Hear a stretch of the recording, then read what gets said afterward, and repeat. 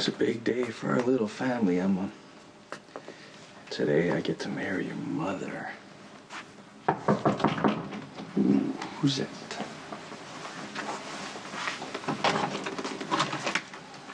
Hey. What are you doing here?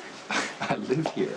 Not today, you don't. Your suit is pressed and waiting for you at your apartment. I have plenty of time. And don't try to go to the hospital because the staff has orders to turn you away at the door. Okay, relax, Maxie. It'll be okay. You relax. This time around, try being at the church on time. Get out of here. Okay. Bye, Emma. Please. Emma. Hi. You're okay. You're okay. Hey! Where did Patrick go? Well, I sent him away. He's not supposed to see you today. And after what happened last time, we're not taking any chances. Are we, Emma? No, we're not.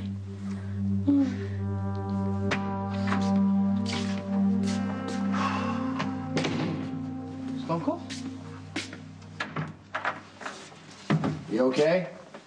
Yeah, I was in the throes of a most unsettling dream about your nocturnal mission. The difficulty of which is written on your face. It's over. The evildoers have been dispatched? The Russians are pulling out of town. So the threat has been removed, order has been restored, and now you can reconcile with Mr. Sir. Belgian waffles? Nuts.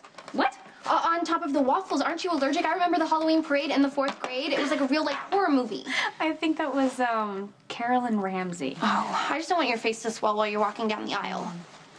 I do not have allergies, and besides, everything's gonna be just fine. That's what we said last time, and then the groom went AWOL, and my little cousin Emma decided to turn it into her own show. People think I'm selfish. Well, don't worry. The baby nurse will be here to watch Emma during the ceremony. Baby nurse, Judy Chen from GH. I spoke with her this morning. She should be on her way. Oh, see, somebody's on time. Hello. Uncle Mac, we're running a very tight schedule, so you can give her all the fatherly advice she needs on the way to the church. And that's why I'm here. Since Robert's giving you away, I'm going to be your personal chauffeur. Oh, perfect. We can put the light on top of the car and run the siren. That's for emergencies? This is an emergency. The way weddings have been going in this town, we're not taking any chances. Okay. Your dress and your shoes are waiting for you at the church. There's a light blue bag for you to put your clothes in after you change. Hey, crosstown traffic's really bad, so stay away from Marlton Square and leave as soon as the baby nurse gets here. Scout's honor. This is gonna be the happiest day of your life if it kills me.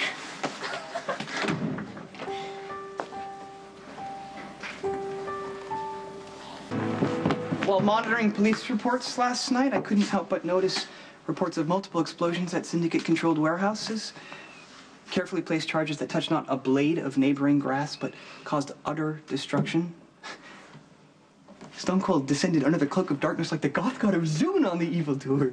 The Russians lost the only local players they had who knew the territory, so the smart business move for them is to get the hell out of town. So the laws of economics would dictate. You know, it is fitting that the master rid the town of such a scourge, and as this new day is dawning, with the hour of the long overdue Scorpio Drake wedding approaching. Yeah, and I'm not going to be going this time. Well, I will convey your best wishes and do my best to be a worthy emissary. Thank you. Should you be getting ready? Yeah, Maximista fast approaches. I should go don my dapper attire. I couldn't help but notice Stone Cold avoided the question I posed earlier about a reconciliation with Mr. Sir. Well, you know, I want peace with Sonny Spinelli. But he may be in too deep with the Zakaras, so I don't even know if that's possible anymore. Jason is full. I'm only here to get Spinelli for the wedding. He'll be right down. Is everything going okay? So far, so good. I don't know why I bother. I could knock until I have splinters, but the mob population in this town is like a huge axe hanging over the altar. The odds are already stacked against Patrick and Robin. What would prompt Maximista to make such a dire prediction? If I've learned anything from history, it's that huge weddings in this town always end in disaster. Well, rest assured, the potential for violence has been greatly reduced. Then it'll be something else. A power outage? Well, I will personally monitor the grid. A natural disaster. The National Weather Service has predicted clear skies with just a I feel light it in my breeze. bones, Spinelli. Something terrible is going to happen to Patrick and Robin before they get married.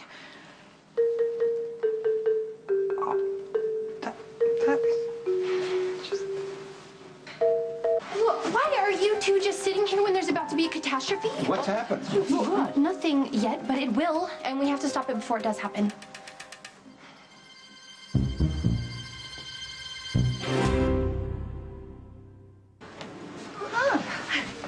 Well, I've been monitoring the National Weather Service. There's no change. There's no chance of a storm. and Carly? I hacked into the Valkyrie's private communications. She'll be in meetings related to hotel business all day long. Okay. With everything that's gone on in this church, you'd think they would have sprung for a metal detector. You should pat everyone down. What? Subtly. Perhaps Maxie should allow for the possibility that her instincts are wrong, that indeed no tragedy shall befall the happy nuptials. No way, Spinelli. Until the I do's are said and the rings are on Patrick and Robin's fingers, we're not letting our guards down. Patrick, hey, welcome back. How are you? Nice to see you. Yeah, nice to see you.